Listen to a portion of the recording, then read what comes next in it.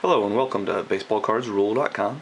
Got a short mail day here, but a good one. First one here, Roy Halladay, 2006, Topps Turkey Red, the black version.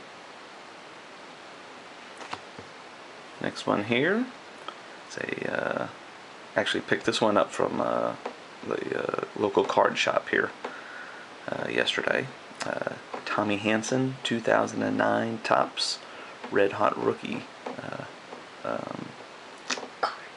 redemption. So I was really happy to get this.